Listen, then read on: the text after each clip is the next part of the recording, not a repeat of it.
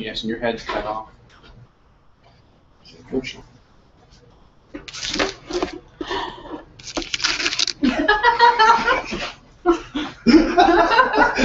Best use of a Hershey chocolate bar ever. Yes, but you have to tell them where the bottom of it is. So. Well, and it's going to change now when you sit down. I know, it's like right now at the you bottom. are ahead. Okay. Do you want to sit down and we'll give her chocolate back? It's fine, although I have others. It was just more of a... Here, let's do this. We'll just widen the frame a little bit. Without getting the cat in there. Now how do we look? Yeah, that's much better. All in? That's pretty creepy, but yeah, okay. Hi, welcome to First Geek Congregation. If you hadn't guessed, we are playing with our technology to make this happen and getting the webcam set up for the first time, which is why we're 30 minutes late starting this. If you're wondering, if you're seeing this for the first time and wondering what these fools are doing on YouTube with this whole First Geek Congregation thing, think about it as the concept of God and religion for geeks. We think different. We act a little differently than everybody else in society. We wear T-shirts like this. We don't fit in with a lot of religion. Standard churches, well, a lot of them look down upon geeky people because of our obsession with things like Star Trek or the latest anime or video games or things like this. They don't understand and they don't connect with us well. In this room, on the other hand, we connect with each other fairly well because we're all geeks, one way or another. Additionally, we tend to be a little more open-minded. We tend to have a different sort of viewpoint. Just because we believe in a thing doesn't mean that everybody else is wrong, too. We watch Star Trek, the other guy over there watches Star Wars. It doesn't mean that we start a fight over it. Well, most of the time we don't start a fight over it. And it's reflected here. We also have a very simple set of principles. Love, peace, and respect. Anybody who attends here, we tend to present ourselves with love, peace, and respect to each other, and we hope to take that out into the world with us. We also, from time to time, have guest speakers and things like that. We won't be doing that today. And some of the topics get a little bit different than you normally see in most churches. So, without much further time wasting on my part, today's is going to be something really weird. We're going to start this one out this whole YouTube live events out pretty geeky. We're going to do the simulation hypothesis. Now, if you've never heard of it before, the simulation hypothesis breaks down the concept that what we're experiencing actually isn't real per se. The universe is a construct. The universe is actually a construct within a computer of some sort, or actually some of the arguments are within brains or within any other computing device. And what kind of spawned this was a friend of mine on Facebook posted 8 I'm trying to remember them, 8 great philosophical questions that we will never solve. Actually, the simulation hypothesis is one of them that it's possible we could solve. And surprisingly, if we solve that one, we might actually solve a couple others on the list. If you're curious what this list was, it was actually mostly boring. For instance, well, does God exist? That's probably one of the less boring ones. Is there life after death? Well, we can never really answer that one. Can you really experience anything objectively? Well, the answer is no.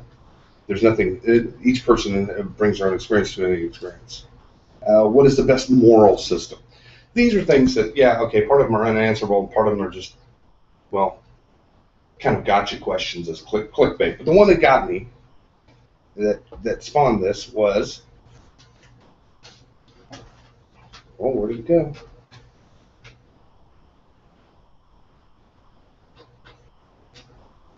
Is our universe real?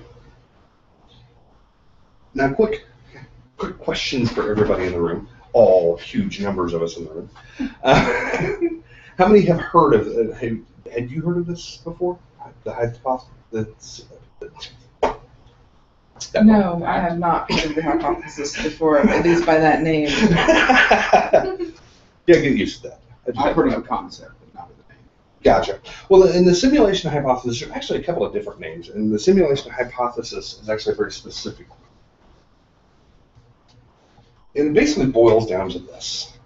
Eventually, you get to the point in any given time, any given universe, where we finally have the amount of computing power that we start running simulations of our ancestors. The simulation hypothesis is very specific because it's the idea that somebody is trying to find out about where we came from by running a simulation of the universe that simulates us with inside of it, so that you can come back with the answers. How did we get here where we are now? Unfortunately, and the guy that did this particular, the concept's been around for a very long time. And, you know, has everybody heard of things like the brain in the jar argument, things like that?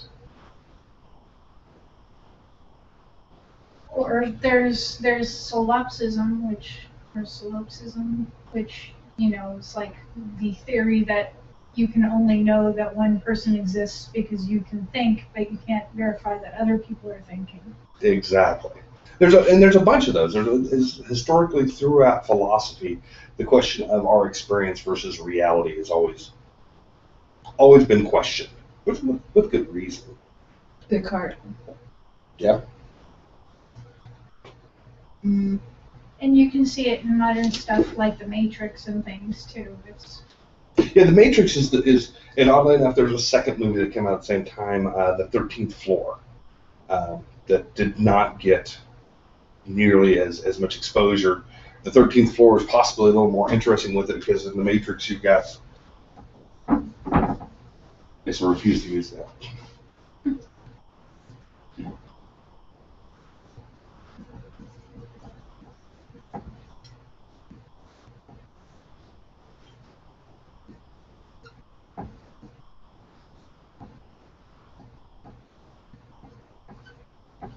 Pretty simple. You've got the real world, and then you got the Matrix simulation. That was it. And 13th Floor,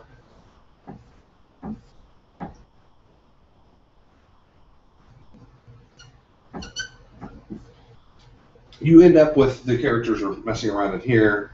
This guy is messing around into the simulated reality, and eventually you start to notice that there's another reality above it. The idea being it can be nested as deep as it wants to, or as deep as realities have caused it to.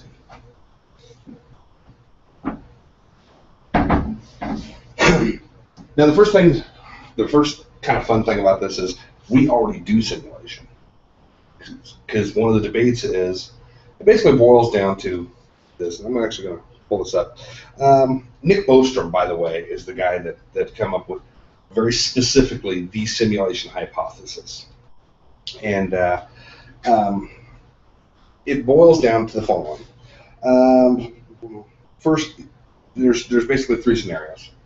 Whether or not we exist within a simulation boils down to three scenarios.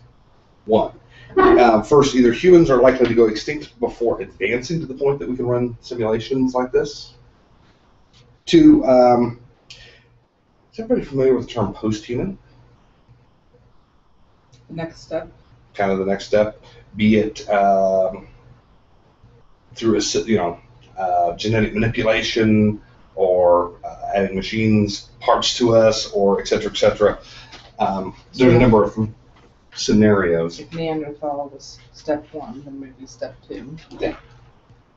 Basically, that a post-human civilization isn't likely to run many simulations of its own evolutionary history. And the third is that even if one of the first two isn't true, then we are in a simulation. Well, the first one is if it gets to the point that they're running simulations. We actually already are at that point to a certain degree. We routinely have started running simulations, and they get more and more complex, of the universe. For instance, Big Bang Theory, a lot of the stuff that goes into that, if we're trying to prove it, ends up being some really cool simulation stuff. Computers that are running, 600 million particles through a cycle to see whether or not what comes out is kind of like what we have in the real world, or what we consider the real world. So we're already kind of doing that. So part one's actually looks like we may get to that point. Okay, I'm a little simple. So I would even say that scientific toy with the sun and then the planets going around it in a gear fashion would still be a simulated universe. It is. We're trying to understand something that we can't actually see. Yeah, and it actually is, because all it requires is a computing device of some sort, right? Well, a computing device can be anything that you can run. You can run logic on it. You can run logic with gears. Believe it or not, one of the arguments within what it could be running on is the idea of the brain in the jar argument. That literally it doesn't have any external stimuli, and it is created and has run the universe within its own cell structure. Which the human brain is something to the effect of, I think, 10 to the 27th power connections is a really, really, really, really big computer compared to what we can work with. Runs slow, but... Considering my nightmares, yes, you do not need stimulation to make up stuff.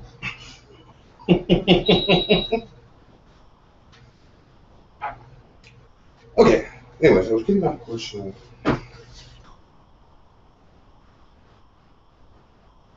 So the second one is, number 2, would we do something like that? Would we actually run simulations? Well, we're already doing it to a certain degree. In fact, actually, we don't really, and I'm not knocking anybody, we don't really keep a moral bounds on science. In fact, actually, in a way, it's a good thing that we don't. So it's not like there's an argument against why we would. So it just basically boils down to, if we get to that point, we probably will. And we're right at the cusp of that point already. Ah, yes. The Yes. machine. Yes. And what he just slid me is it is a 3D computing grid, essentially. What is the name of it? The machine. Machine? Yeah. It's a more human technical name, but it's essentially a whole lot of parallel processors. Yeah. 650 terabytes per second computational power. This. That. Well, that is as low tech as we can get for screen sharing. There was no stick figures or paper. Get a flip book going on with stick figure. Which and oddly enough, if you start looking at the data on that, when they expect to start shipping, it becomes a little less impressive because it's really just kind of following the concept of, to a degree, following the concept of Moore's law. Moore's law is basically that every 18 months, the amount of transistors in on a chip or computing device, depending on who you talk to, doubles. And as you can see, it wasn't necessarily better or an improvement upon the existing technology. It was just more of it. Yeah, it's big blocks. It was a big box of regular CPUs. So theoretically, we're starting to see horsepower starting to run that direction. I'm going to pull this up. And this is pretty groovy because somebody broke down how much power it actually requires to do our universe. If you were going to simulate this universe, how much would it take? And it's kind of neat. If you're my type of geek. Fun fact, we have one viewer. Ooh, hi. How you doing out there? Yeah. Welcome. Nah, you don't get to see who they are unless they let you. Yeah, if they join the Hangout, because they can watch live without actually getting involved, or they join the Hangout. If they join the Hangout portion of it, or join the chat, Username. yes, then you get an idea. And it could be, who knows. But anyways, hi again, thanks for joining us. Which would be even funnier when these are just sitting on YouTube having been recorded, and now I'm talking to somebody who's watching it and they're not really live anymore. Anyways. That's going to be the weird part.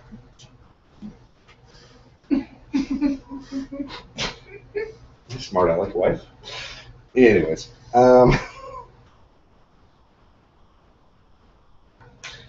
the idea being, it requires a certain amount of computing power to do this.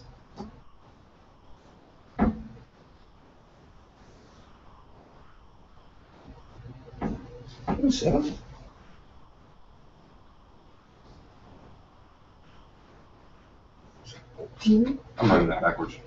Those are the answers 42. That would be funny. Due to glare, we have difficulty seeing. You could move your writing down maybe 4 inches. These fluorescent lights are wonderful. Wonderful, that's a word. Here, let's try something else. There we go. Is that color more readable? That color is more readable. Okay. It's more better. More better. Because if I brought the black one, it would have been really readable, but I didn't.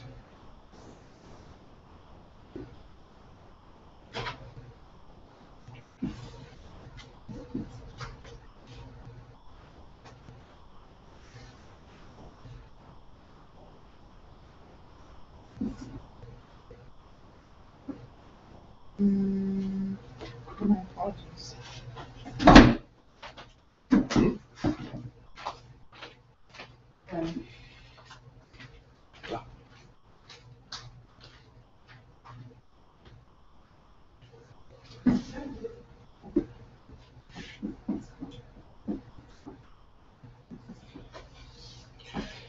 So the idea being that you can only have, if you're going to do this, you have to have a certain amount of memory, a certain amount of speed that it can run at, et cetera, et cetera.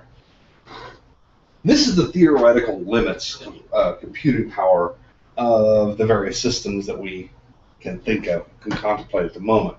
For instance, the human brain can do about, now keep in mind, the human brain is focused on a whole lot of things at once, but can do about 10 to the 11th power operations per second. Pretty impressive. Of course, unfortunately, in day-to-day tasks, the amount of computing power, our hearing, our eyes, the amount to just stand here is amazing. So while we can do this much on a day-to-day basis, actually we think fairly slow. Quantum computing gets us to the point that you're doing like 10 to the 50th power of operations per second. So quantum computing is kind of if anybody's ever read anything on it, it's a strange and bizarre field on its own. And we'll not dive into that here. And the last one, I can't write superscript very well apparently, is if you had basically a parallel computing system set up that was about the size of Jupiter. You'd end up with something that does about 10 to the 42nd power worth of operations per second. And why this is relevant. If a simulation runs too slow, everybody would get, people running the simulation would become bored with it or would fail to execute on it. So we have to have high enough speed before it becomes an issue, right?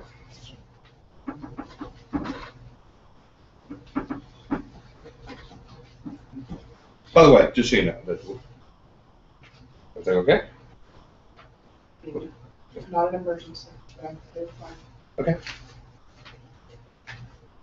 Why does that concern me greatly? So we had Jupiter, a tadpole, and an eyeball. it was supposed to be a brain. It was supposed to be a brain. I got to work on my quick drawing skills on the whiteboard someday. He can draw portraits on napkins, so work with him. It'll be there. I know whiteboards are difficult. Well, you know, oddly enough, part of it is believe it or not, part of it is actually kind of being the stress thing. Oh my God, people are watching me draw. This is the problem. Wiggly board. People are supposed to watch me draw. Didn't want to say anything, but it's always fun. Thanks. But I heard a baby. oh, I think I saw somebody walk past up there in the front.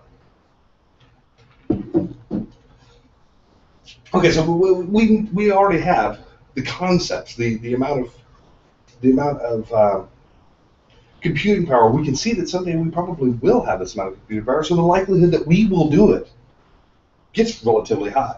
Now, the guy that wrote the simulation hypothesis puts the likelihood in his numbers, puts the likelihood at about 10% that we're sitting in a simulation. He also says, by the way, that's just my personal opinion. There's no science to back that up. That was just his belief. And his belief also required one other thing. When we run simulations right now, we're running things like the Big Bang because we're curious about cosmology. Or later on, we also run simulations because you could call Half-Life 2 a simulation. You can call Call of Duty a simulation. All of these systems can be called simulations because that's what they do. The Sims. The Sims. That's a little disturbing, actually. I'm slightly more disturbed by the idea that The Sims is thinking of The Sims in that respect than Call of Duty. That at least removed enough from realities. Then all of the study of anthropology would be considered a simulation. They have a bone, and they're trying to figure out what the party was. I'm not sure if I agree with that. Define simulation. Again, simulations only occur on a computer device. Fair enough. You're going to take the brain You that put direction. 4 scientists together in a room, tell me it is not a computing device. Fair enough. We've all seen dioramas, or even if it's not movement, but of something that is not real now, but was supposedly real then. Right. It's an interesting point. They've taken and made... So we could theoretically be just sitting here, sitting in somebody's head as they are contemplating, well, how did the Native Americans end up ruling the U.S. in 2260? I mean, theoretically, Yeah. you know. Because you end up with the caveman wax statues of a Neanderthal going off of bone structure. It is scientifically correct, and figuring out what we ate going through Cooperlight. Don't tell me that isn't simulation. Well, if you're using the human brain as a computing device at that point, then yeah. What apps does it run? You don't want to know what. Oh, I got all kinds of applications. I do not. There's an interesting question. What apps does the human brain run? Well, That's calculator. calculator. Of course. I was thinking Poorly. more along the The lines of bad a wax kind. Neanderthal. Say what? I was thinking more along the lines of a wax Neanderthal. What kind of apps does that run?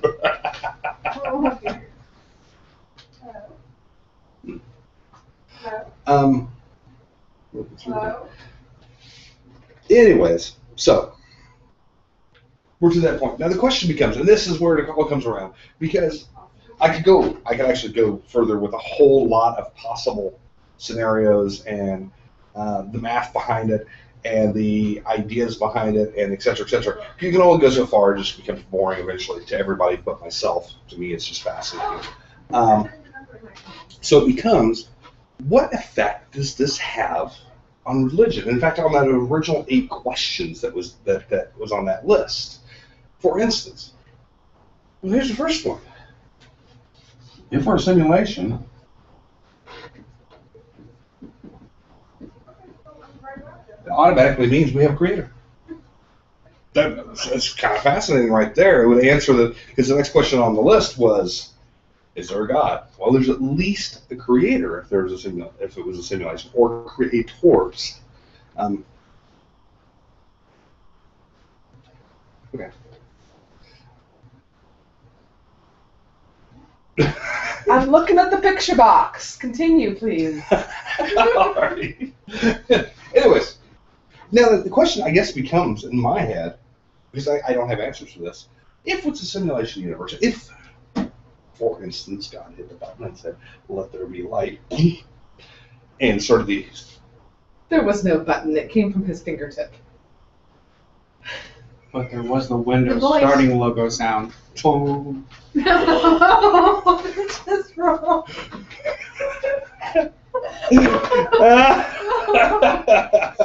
Because it's a Mac anyways, dude. It doesn't crash. I was going to say it's a Mac.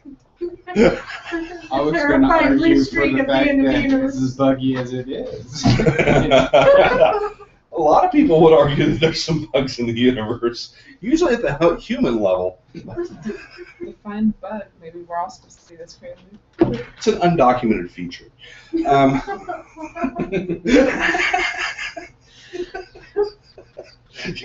You're right there. Okay. But So I put the question to you guys. It was, let's say, going again with the idea, if it is a simulation, it's created by God. Is there any evidence of such a thing in the Bible? Yes. Does anybody else want to answer? Okay. I want to hear yours. I'm really bad at chapter and verse, but when the tabernacle is being described before it is built, when Moses is on the mountain, it is given the illusion that he is looking at the tabernacle in heaven, so that he knows what is supposed to be right besides getting the perfect directions. So therefore creating a tabernacle, because tents are so useful, creating a tabernacle on earth would be a complete perfect replica of what was in heaven. I do not read that good of Hebrew, but it is the illusion that he is seeing something that he is supposed to recreate. That makes perfect sense.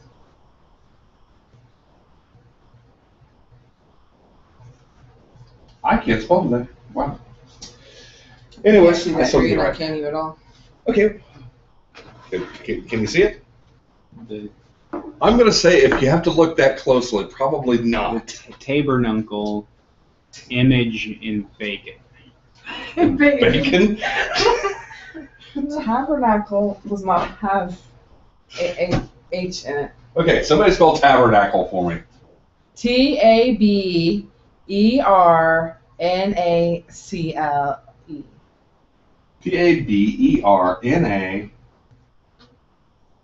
Taberna. CLE. Dyslexic. Ow. Tabernacle. It's Greek. It's literal. Okay. All right, that's actually an interesting one. I hadn't even considered that. 2 O's? But No, he that's a has C. terrible penmanship. Oh. Just because I can draw doesn't mean I can write. Oh my gosh, no. All my birthday cards are like, oh, it must be from my husband. The day that I'm waiting for, I'll be honest, the day that I'm waiting for is when we're in the next room and they have the projector up. Because I'm going to put it into all of my He will have PowerPoint. Yes, Oh. yes. And I've got my iPad right here, just hooked to the projector. Page. And on top of that, if I need to write something onto the thing, I type it. I mean, it's going to look a lot nicer. People can read what I'm saying. So what he really means to say is give donations of time to the Center of Wichita so that they can get the next room complete. Fair enough. But wait a minute. Hang on a second. For those who are playing along at home, you can also catch us on Facebook at facebook.com/First Geek Congregation. The reason why I mention this is because you can always contact us there, even during the Hangouts and things like that. Apparently, even after having changed the drivers and everything else, I'm writing all the text backwards. Really? Yes, because it shows up proper direction on your screen, doesn't it? Yeah, it's showing proper direction on our screen. Obviously, I'm going to have to experiment with this when I get home, because this is not right. Thank you, Harvey. Awesome. Okay, what was your thought? You said you wanted to hear hers first. What was yours? Well, I was thinking along the lines of, all the things that were seen like prophetic visions beforehand, because the future is already known. And I mean, it's been laid out in Revelations and everything. And of course that Jesus was fulfilling the things that were said about him before, they happened. That's an interesting point. Yours is more direct though, because yours is like, this is an exact simulation, whereas, the future could be loosely known, Right, and to defend it, I've heard arguments why the person that we know as Jesus cannot be the Messiah, because that's the kind of people I hang out with, based off of some of the wording from Isaiah. That being said, some interpretations of words and stuff like that, because the Hebrew versus Greek and versus stupid white people and all this other stuff, you end up with Did it mean virgin or did it mean a young woman? Okay, so who was born at roughly this time? So were a lot of other boys, etc., etc., etc. So persons who choose not to recognize Jesus as the Messiah can come up with all these arguments that the visions weren't correct. They were just some words that Isaiah sounded pretty when he wrote them, being what is accurate versus not. And even from the flip side, persons who think that the New Testament is the only answer can't see anything in the Old Testament about the prophecy because, well, that would just be wrong. How could the Christ child have brothers and sisters when she was supposed to be a virgin? Yeah, not perpetual, but it becomes a thing. And I've met people from both sides of this, and I drink my coffee and listen, and then I go home and hug my husband. It's a very awkward to be so extreme one way or the other. But then, even example number F, in the very beginning, when he creates human in our image, it is plural. God is being recognized as a multi-unit. Our image. I always presumed, until I was like 30, that was sentient and ate food, person, a soul. Other people have pointed out, well, of course God has 2 legs, 2 hands, but why would he need them? So how do you interpret that verse? Image of what? Because I don't look like my husband, but we're both considered humankind. So what is image? And image could also be just as loose as the idea of just sentient. That it's a thinking being. It doesn't necessarily. It is abstract and wide enough for interpretation that it can be anything from the very specific to the very wide. And then even in Genesis 2, when they talk about creation again, man was separate than beast. And the camera can see my hand gestures. But man is separate from beast, giving man being sentient. Do not move the camera. I was wondering. Man being separate than beast, being that he was the shepherd of them. He went through and named them, not the Lord. There was a separation there. But what other creatures are there that walk upon their bipeds in an upright manner? That makes us different, just that alone, let alone the fact that we can make decisions. So, and then again, if you've ever dealt with any dog or a cat, training them, they can make decisions. They're just less sentient, as far as I'm concerned. So how do you differentiate? Less sentient or less intelligent? Less sentient. Okay.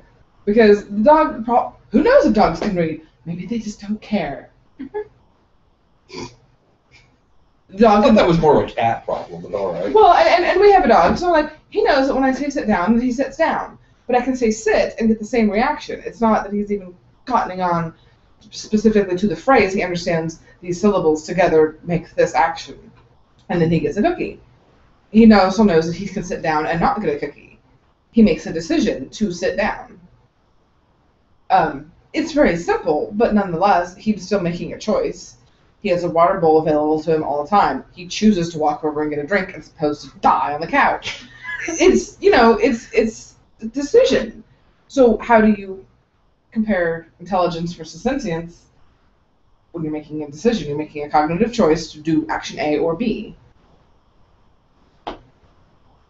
Interesting. By the way, in the middle of that, you actually kind of vaguely started to brush on something that's kind of fun. Because I love free will argument. Because I have free will, I'm welcome to start these arguments. But you don't have free will. You're right, I have a wife. Oh, Cookie Louise.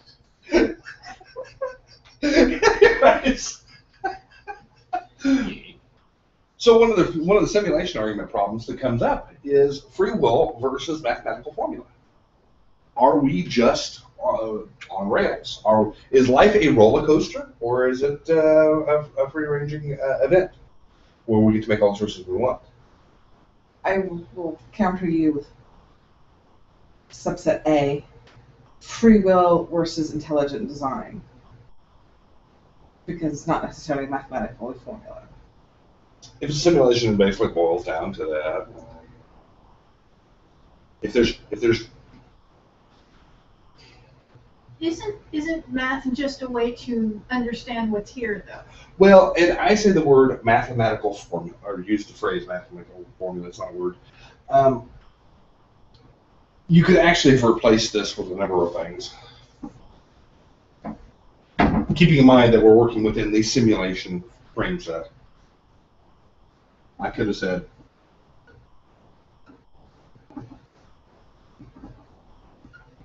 programming. All of these are nothing more than, as you just pointed out, a way of describing things rather than a thing. But it boils down to, are we pre-written from the very start with a set of math or programming or etc. that describes what our behavior is going to be from beginning to end? Because, and it's fun because it brings back around your guys' visions and prophecies portion of it. Because if you always know that this point, and this point, things are going to happen, well, it's pretty easy to write prophecies that describe that clear back here. I can't say whether that's right or wrong. But then getting more specific, because a lot of the prophecies and visions are, it's vague, but it really is. It would not make any sense. Even at the time when they were written, they're like, yeah, I had a dream, I have no idea what this means. Yeah, like Revelations according to John. Yeah, he's like, dude, I just drink too much, I don't know. But the free will versus programming, I guess I think more specific because any one decision can change the outcome. In fact, the minute you have any decisions, the outcome can change. So even just basic flowchart. So back to the example in Genesis, when Adam is naming the creatures, what if he would have said, no, I'm out, and just walked off? I do not, my husband and I love to argue this, I do not believe in free will. I would not call it programming, I would call it intelligent design, but whatever. But I do not, because I feel that the God that I choose to worship knows the end of the book. He just chooses to not let me know. Whatever. But going back to the visions, there's the glimpses in prophecy where there's allowance for, like, no, because you need to know that you need to be here in 20 years, so I need to leave you a note. Because you'll forget. Or you'll get off so far off track that you won't be able to remember. Which, to a point, that nobody knows their tribal identity in Judaism anymore. Because they forgot. Bob didn't write it down because it was no longer safe, and they forgot. So nobody knows. But even like, with Adam choosing to name these creatures the names in which he did, that formed our language choices today. So if he would have chose any other words or just opted out and be like, nope, I'm going to go on a walk. I'm going to make a raft and go down the river. Why would I stay here? Just, I do not recognize the concept of free will. There's not complete puppet on strings by any means, not that bad, but to a point, if God already knows the end of the book, then there would be You can't allow markers us to do something to screw it up. Yeah, there'd be, you get to points where there's yes or no questions. And if you make the wrong choice, your program's deleted. I don't know. It's because so many of the little things, literally, minutia, that do not, that have to be aligned. Sounded very matrixy. Your program goes awry, you're deleted. And then we're going to reboot a backup copy. Well, because, just little things. What if Joseph and Mary had never met? They lived in the same area, but are you telling me she was the only young hottie? I'm just saying. Well, this brings about, what you're talking about there is you can have free will and still have semi-specific outcomes. And the real way I mean is that you have key points that you have, in the case of this, divine intervention. Joseph and Mary have to be in that place at that time. So you set the events in motion at the very last minute to occur. You don't have to even do it. So we're clear up here umpteen generations ago. But how?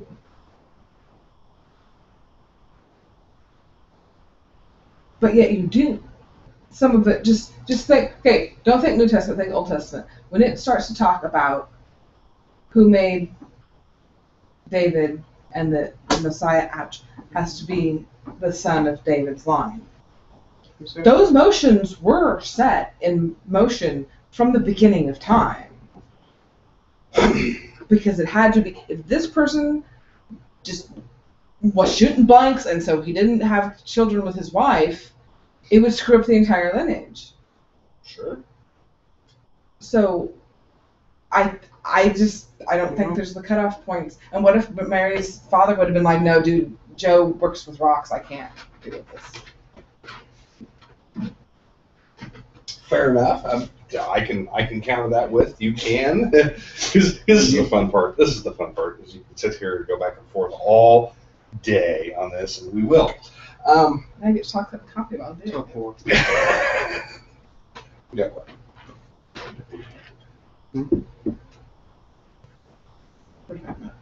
Well, if you believe that, you have to believe that, God wouldn't let so-and-so shoot blanks. He would fill him with the blue power of the Lord. Oh, jeez. Fill him with a what? Don't. No, let it go. Let it go. But yeah, well, but I'm saying, that's what I'm saying. If you take away the fruit, of course, everything does happen for a reason. There's the people who. Well, see, that would just be arguing in sets of events and absolutes, and that cuts off any divine power intervention, because who says he can't just come in and just do it right there? I guess what I'm saying. I still go with paper dolls on some occasions. I know, not like I said, not complete puppets. They're loose strings, but still much more. Oh, I believe we're total puppets. I'm just being. Right, no, an antagonist. It's fine. But the concept of everything does happen for a reason. I don't think that anything would have been set up. Half-assed. Yeah. Sorry. Even loosely, because I'm like, everybody says, well, I didn't intend on having that kid. And I'm like, well, and I mean, even if we're talking about an unfortunate woman with 17 kids and a drug habit, maybe that's one of those kids is going to grow up to be president. Who knows? So there ends up being, there's a joke about my friends that really did not want to have another kid, and they did everything physically possible, and she still got pregnant. And it was like, this is a guy baby, because like she was not supposed to medically able to bear children, and so. They did everything physically possible. Well, they were a married couple. They are to still maintain their marital rights. Then that means they didn't do everything but. Yeah, but she like wasn't supposed to have. But one. But she didn't have like the parts to have kids. So it was a god baby, and a very adorable god baby she is. But who?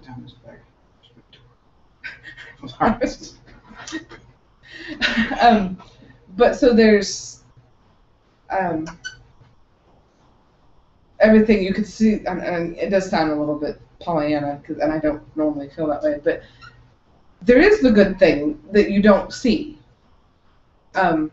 Even in my life, I was whining and crying about boys being dumb and everything else like that, and I was like, okay, I'm 30, I'm just gonna rot, I'm never gonna get married, blah, blah, blah. And it wasn't until after then that I met Pookie, and I couldn't have asked for a better pick. So yeah, I had to wait, and I was old, and he was old, and he had to go through a first wife to get him trained, and that's the circumstances you have to go through, and now he knows what not to do, and I know how to exist as a substantial person without having to answer to somebody, and it's those things that make it work out right.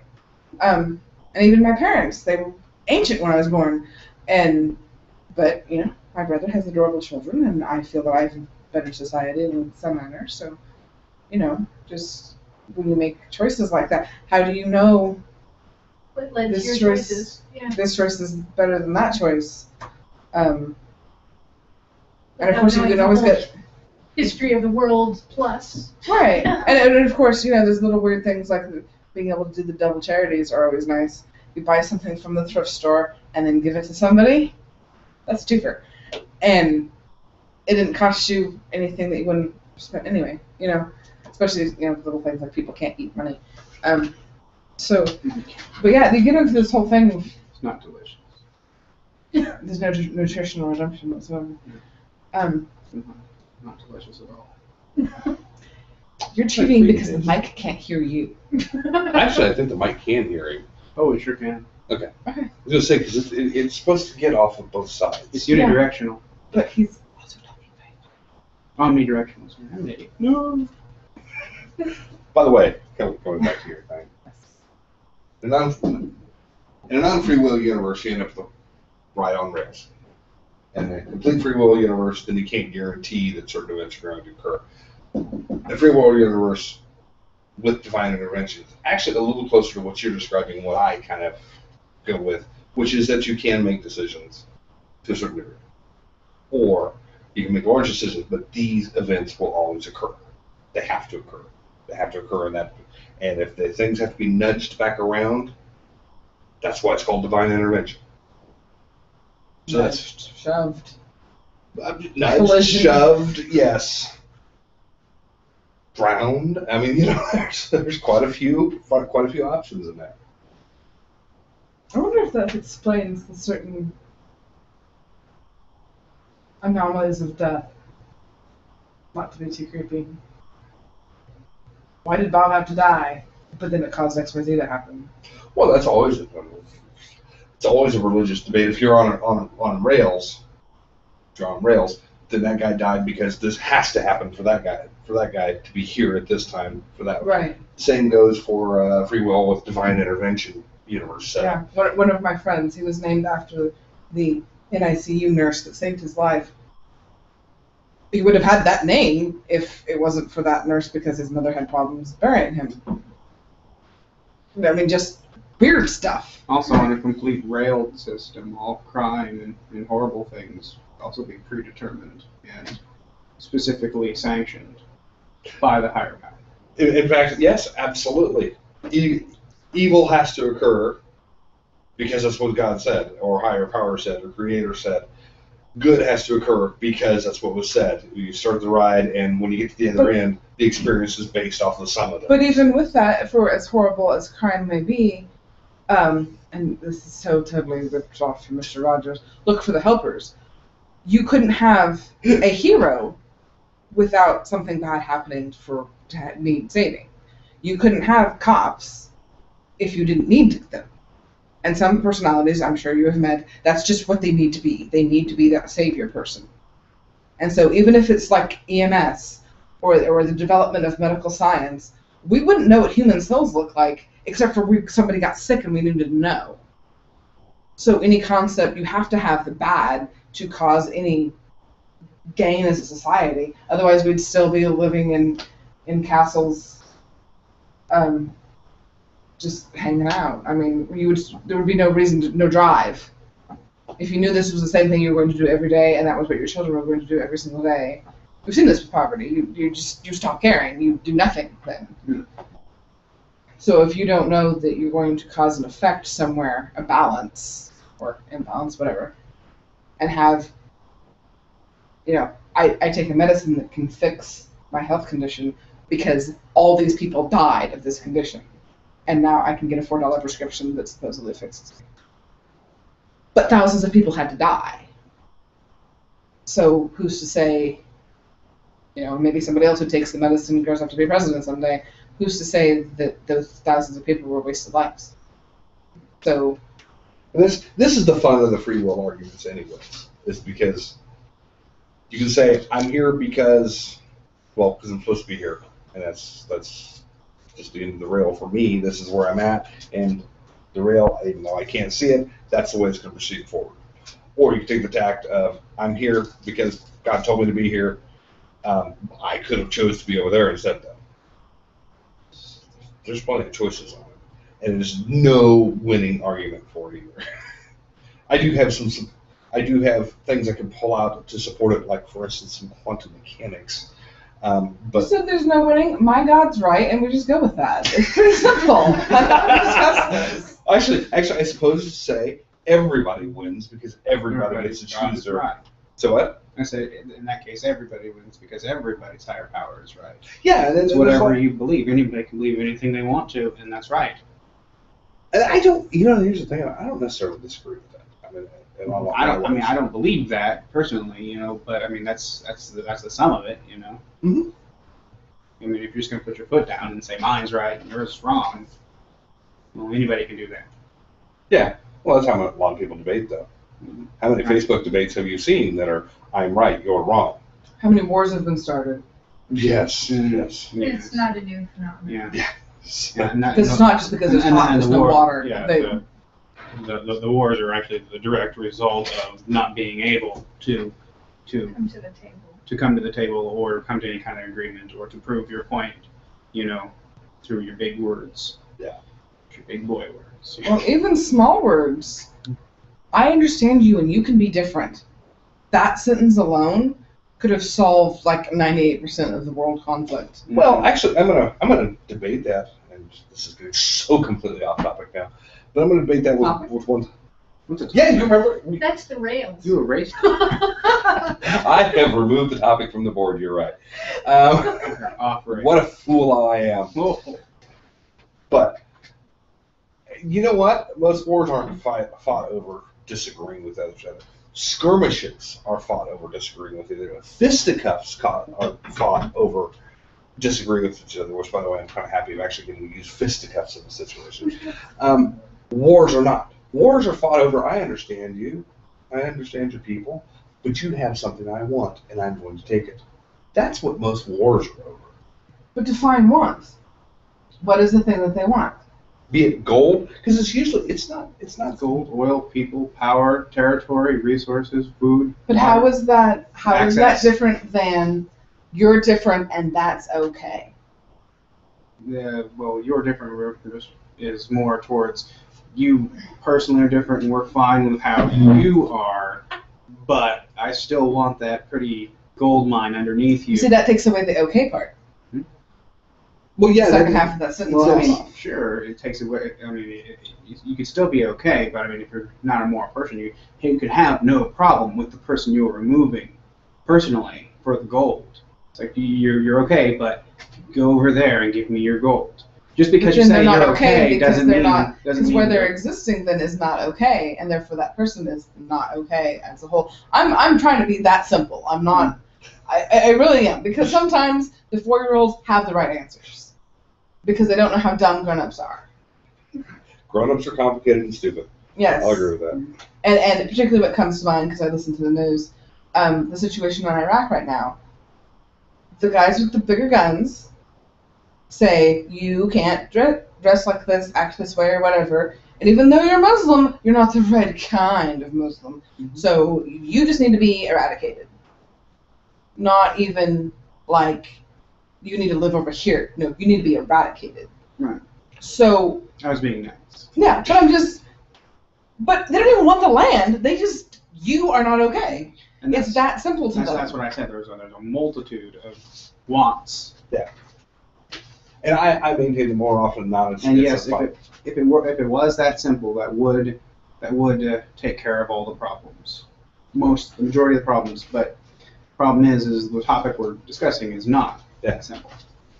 Inherently. Well, I want it to be. I know you want it, and that's okay.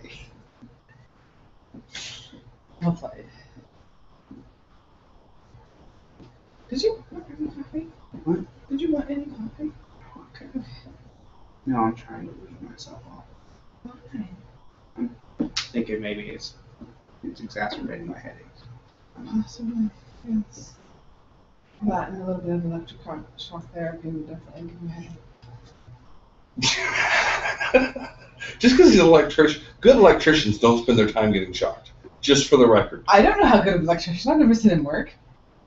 He's still here. I was going to say, I don't see that many scars on his 100, hands. 110 volt does not wipe you out. I know this from experience. 220 doesn't wipe you out. I know this from experience. What made the fireball That shoot? depends. That depends on how the shock is administered, and the amperage of the shock, Soaking the duration of the shock, duration half of the shock through the body. Half of the shock That through is the body that is pretty actually impressive. that Yes. is actually the most Most things. If it goes through your arm in one hand and out the other, crosses your heart, and anything over 50 volts has the potential to kill you. Yeah, especially if you have breaks in the skin, for instance, and things like that. Actually, do increase. How many volts went through you? Well, which time? When you broke your hand. When I broke my hand? Oh, it was 110 volt. It wasn't much. It's just I happened to be soaking wet at the time. Mm-hmm. And that probably helped it because it probably went around more. You know what? Standing in water holding onto a car. Mm-hmm. That hurt.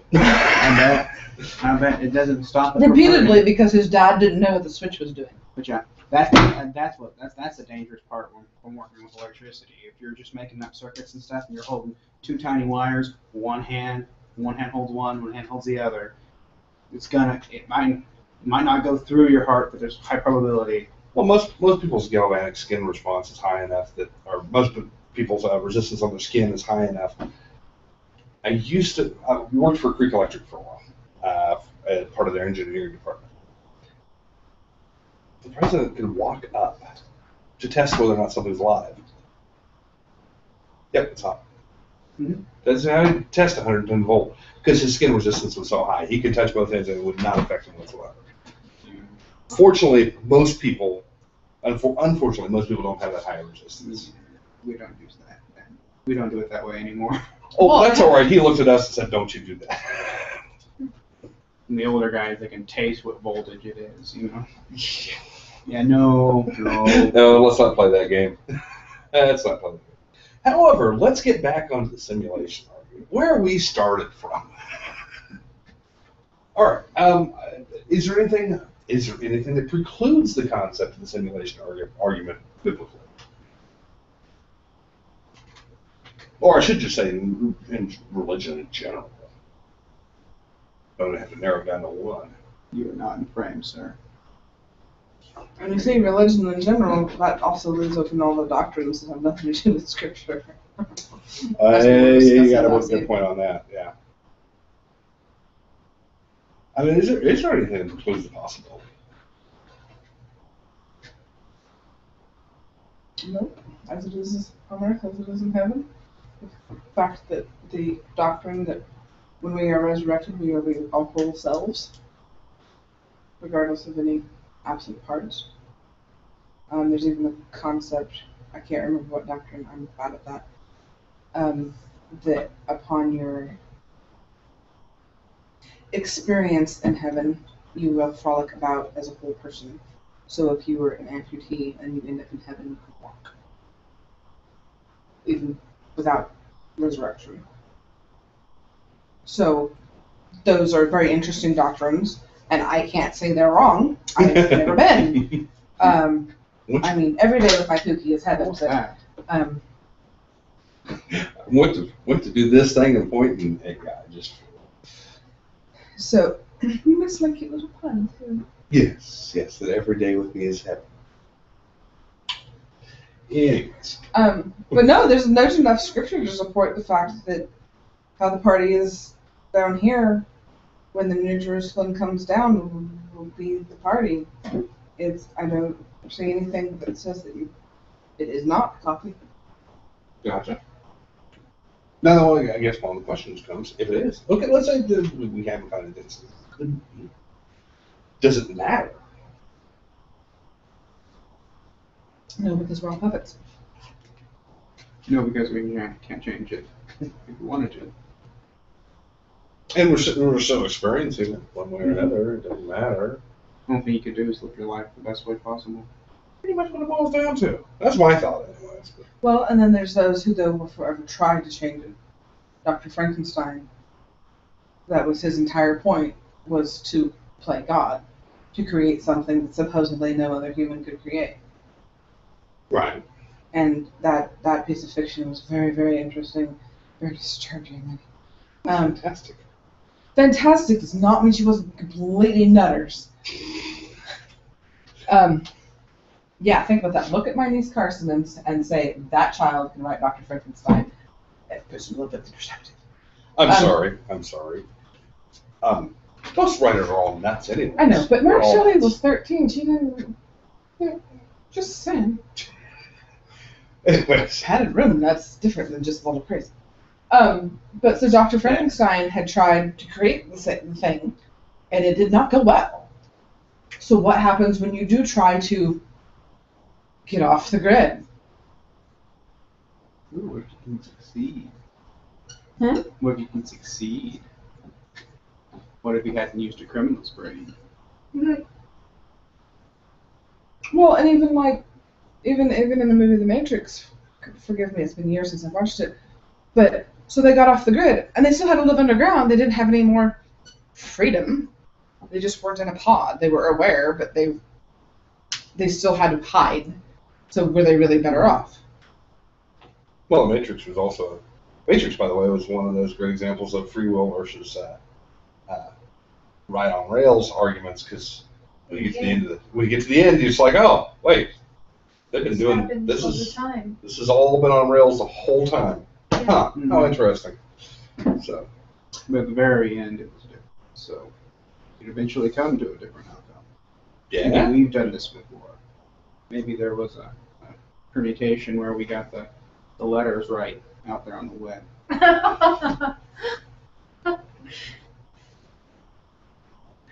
The letters are still backwards. You're just looking at me like it wasn't funny, and it was hilarious. Remember, I did not folks, find read it- it this way. I did not find it amusing. Hold it up to a mirror. Reading it backwards does not fix it because it's mirror writing. Yeah. Okay. So the letters would still be backwards, just in the correct order. It would be, irrelevant to me either way. I could watch it. It's almost that weird. Okay. Careful attention, you can read it. And it was only YouTube. I don't know. You can read it without careful attention, and that's why I hate him. Is that if it's a simulation, somebody will try and take advantage of it? Yes, why not? If you can control the puppet strings. I believe that's what Hitler's plan was. Yeah, that's true to a certain degree. But what Hitler was doing was regardless of whether it was a simulation or non-simulation, regardless. But he was still going to control the puppet strings. That was his. And keep in mind, almost all of the royal houses in Europe, starting with Charlemagne, were king by the grace of God. They were divine, put in, and even really bad with names and logic. But the guy in Japan, he was divinely chosen. The emperor was divinely chosen. Well, all kings used to declare Declare they were. divine right or trace their ancestors to gods or whatever. I mean, it's Right. not Well, even the same. So Let's face it, if you could beat the other guy who was previously king, obviously I'm king and God now, or I am divinely. Because it used to be, that was the thing about it, is that it used to be they were living gods. Unless I was that powerful. And then I take, for instance, a lot of the Egyptian pantheon. Most of them were not. Most of them were living gods that after they passed, somebody else became the embodiment of, or right. etc. Well, it was the same thing with the Japanese emperor for a very long time. Yeah. That you end up with a 9-year-old, and even the Dalai Lama, as a holy person, not even a ruler, is the divine one. Yeah, reincarnated, reincarnated, reincarnated. And the something sparked my mind. So yeah, I mean there was very much a divine thing for everybody who was elected or everybody who was ascended to the position of king one way or another. It was because nobody said, "Hey, I did this on my own." They learned long ago that if somebody else did it. Because even like you said, with the power of Zeus or whatever, you were the thing. So they've always tried to hack the system, if not game it. Well, and my debate on that is, again, those are things that are irrelevant of whether or not it's a simulation. Those are completely irrelevant. Because if it's real or it's not real, hacking the system or gaming the system would be stuff that you would try to do, and I don't have an answer for what it would be. The best I can come up with is an Abercrombie drive. So what? Magic or science. Magic would be a great Learning example of that. rules and using them to your advantage. Yeah, things that are variables within the system that must be in a simulation for it to occur, versus things that can just happen regardless of the simulation status. control of human beings at the level of Hitler is irrelevant of whether or not you're in a simulation or not. I mean, unless somebody's got a good reason why it could only happen in a simulation. Can't think of anything for him or one of those guys. In fact, I can't really think of anything that. Well, it depends on how you feel about outsiders' perspective. You got the one guy who's trying to pull the strings. How many years until somebody tried to stop him from pulling the puppet strings? Well, it didn't actually take that long. 10 years? Relative time. But I'm just saying, it wasn't like, oh, he's doing something wrong. Oh, he built camps. We should eradicate him. Like, no, not my problem. Not my people, not my problem. So, however you define hacking or gaming can alter that. You put it in your pocket. Can alter how you... If all the robots are doing the same thing, the simulation, you're doing this, you're riding the rails, you're doing this, and then Bob jumps off. And everybody else doesn't even care that Bob jumped off until all of a sudden they go to hit that keystroke and Bob's not there. That's when they started caring. So if you look at it that it didn't make any difference until it's actually we tried to do something and then we couldn't.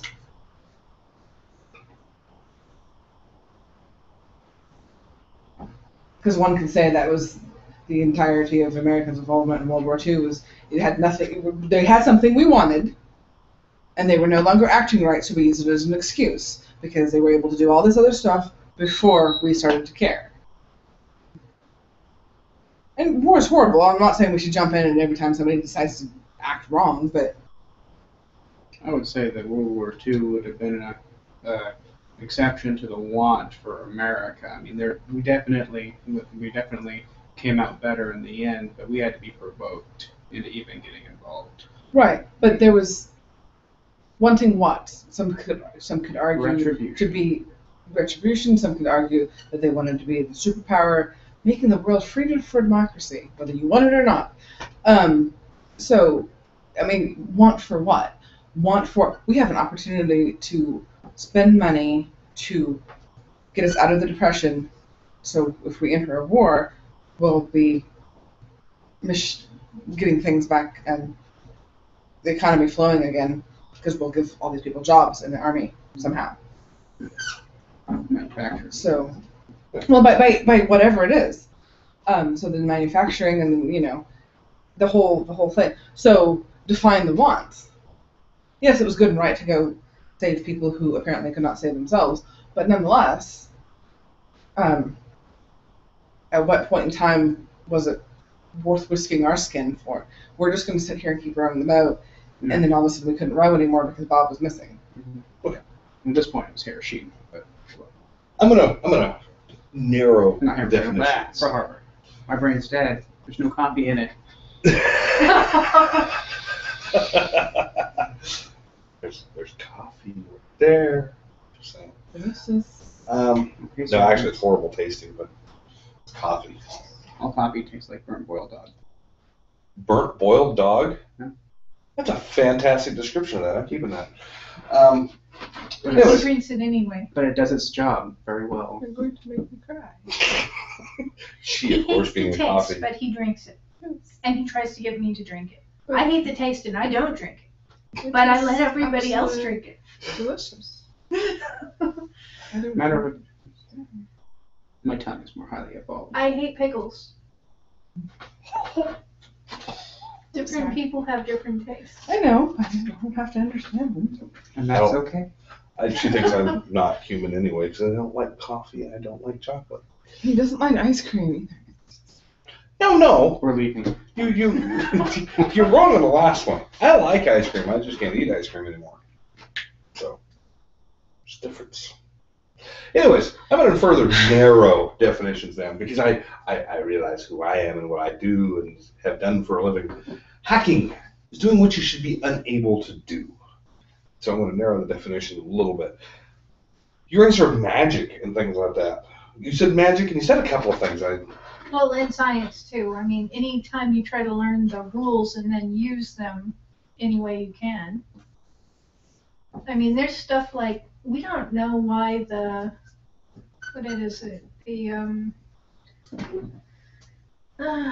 placebo effect. We don't know why sometimes when people take sugar pills and they think it'll work, it cures them. Yes, something the human body does, and we don't know why.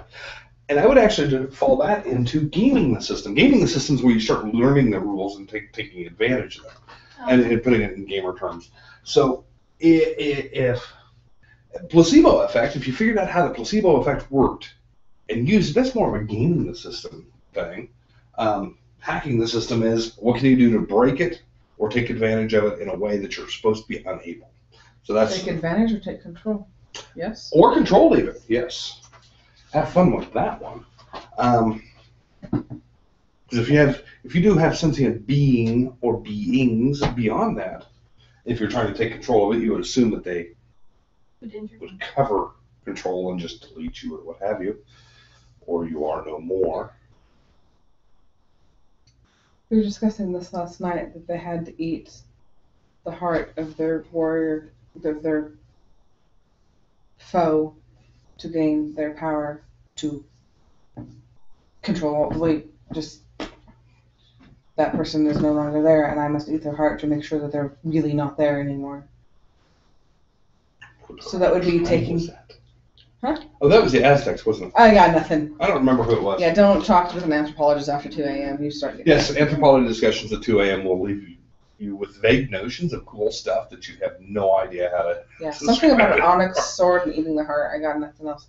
But that would be hacking to take control. You have the power of God A. I have the power of God B. I'm going to beat you, and then I'm going to take that.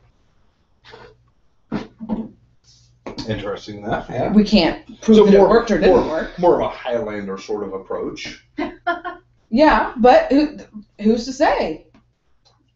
How do we know that God right now is not out there either having a fight with, or fisticuffs, or having tea with Buddha? We don't know. I would more expect tea. But that's right. Well, I mean, but how do we know? I presume that. Which brings one of the final questions that was on my list anyways. So let's say again we're in the simulation or hypothesis concept. Or now I keep using simulation hypothesis. That is a specific one. There's actually a number of other ones that don't. Simulation hypothesis, our ancestors, or I mean our the real world people have run a simulation of us to get to better understand their ancestors and how their ancestors come to be where they're at. But there's a number of other ones ranging from matrix arguments,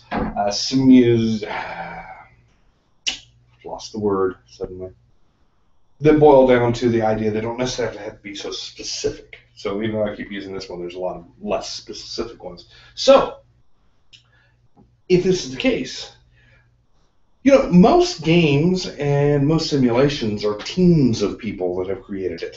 Is there anything that precludes that? Is there anything that says that it could possibly be the case in the Bible, or anything that precludes it in the Bible? In Genesis, God is used in the plural. Elohim.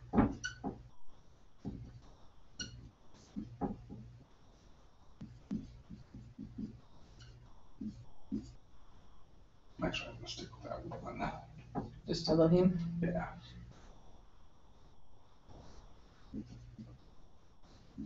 It's still debated whether it's plurality by some people. So I noticed. Well, but it's one of those things. It's God. We say, even in English, we say a couple. We don't say two of a couple. We say a couple. It is. There's an attachment there. So particularly those of us who are followers of Messiah, we see the three facets: the Holy Spirit and the Father and the Son. I dislike the word Trinity, but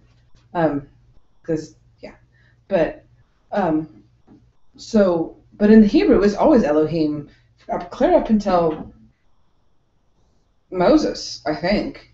When Moses it's Elohim. but he refers to the Most High God is referred to in the plural, which, so like, you are a couple, but then you are two separate people at the same time. So, the Hebrew word is echad. Uniplurality was the definition that I got out of some book. Or you can call it a plurality of one. So the one uniplurality is the best description for it, the textbook description for it.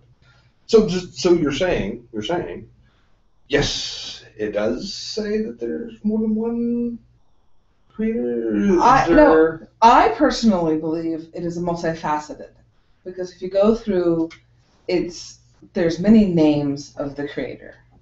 The God who sees is one of the ones that's first mentioned that comes to mind, and that was by a non-believer.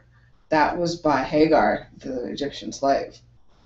The God who sees, and then that's like the branch off point. Pick which son to go for Islam. So the God who sees is recognized by both parties. It's just which son got the cookies. I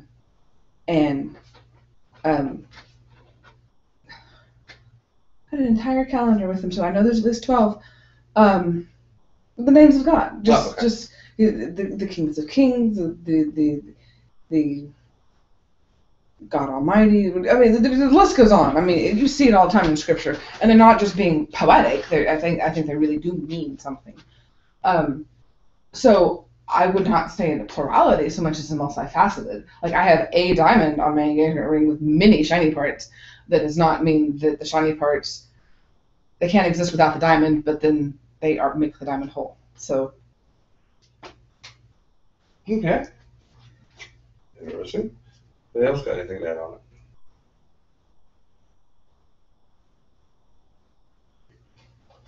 All right. Because yes, actually, depending on who you talk to, biblically, it's either Trinity or duality. Because they're part of the Jewish branches are strictly that it's a duality. And part of the Jewish branches who the Spirit of God is like an extension rather than a separate. It is not even considered a facet. It is, I'm trying to think. I can leave my cup here and I can leave, but it's still Cat's cup. Mm-hmm. So there's some of the branches of Judaism who recognize that yes, this might be God's Spirit and God's over here, but that doesn't mean that's the same thing. Right, because it'd be the breath of God went over the land. The breath of God did these things. Does not mean that they're the same. They're the same thing. So even they go completely monotheistic. Yes. That there is only the one old white guy with the beard and the stick. No. White bearded guy. Was he bearded? With those people, yes. They're the ones I'm talking to.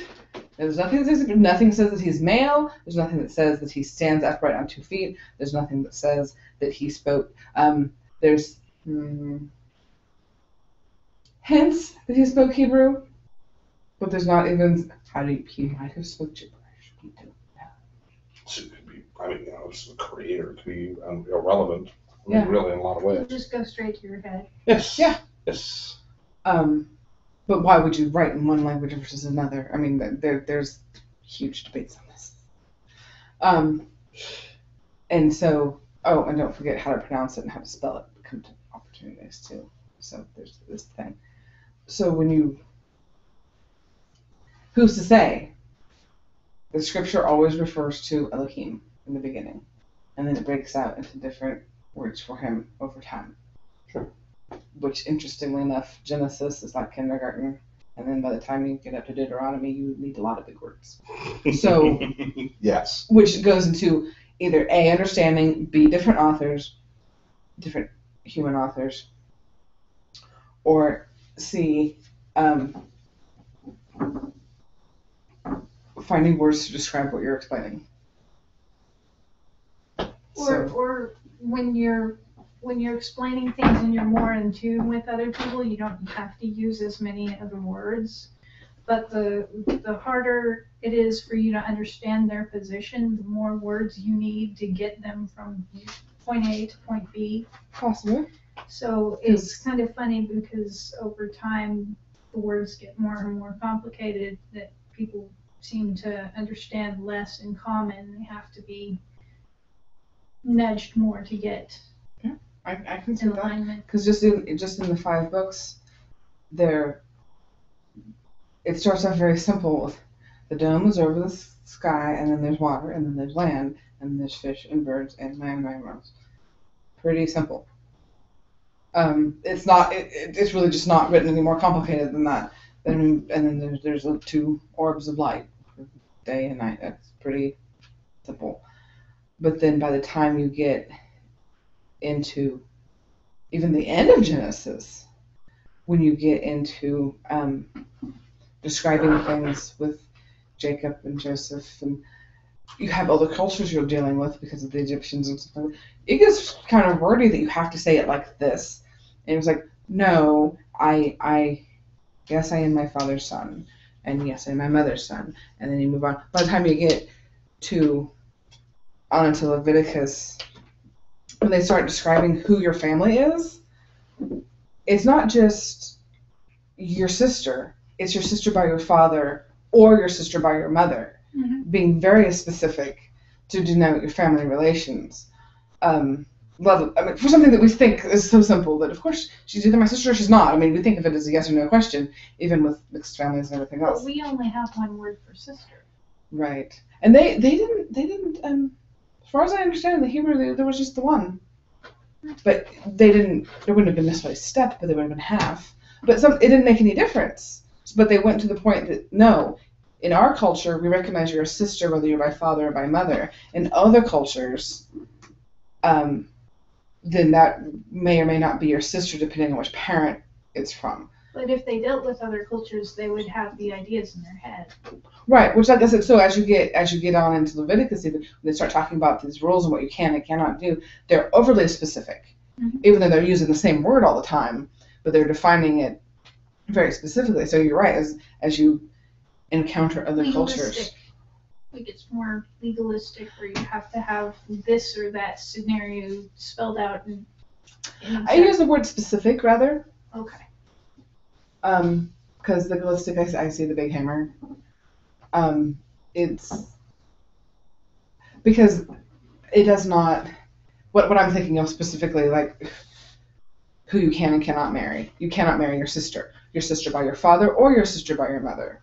Right. They don't have the half-sister concept, whereas in Egyptian culture, they did. You may or may not count as being a sibling, depending on from which parent. So it wasn't legalistic, as in you could, or the punishment or the wrath. It was just, this is how we're defining it. When you read it, it seems like you're repeating yourself over and over and over again. But it's specific versus, because they only took out the one word for sister because they didn't understand that you could have something that looks like but does not really your sister. Whereas in other cultures, they recognized the half. Because if you went off patriarchal, I can't remember, Medians? I'm bad with the culture names. One of them, if it was your mother's children, they were not necessarily your siblings. Yeah, because of so you could lines. Yeah, so you could marry them. But for Judaism, no, you don't cross marry. Cousins, but not siblings. So it's time to wrap it up. It is time. It is time. In fact, actually, it's just a little bit. There's nobody coming in today, so we're not going to have like bears looking in the windows or anything. Anyways, thank you all for coming, and we will see you next week. Hopefully, we'll see you guys next week too. So.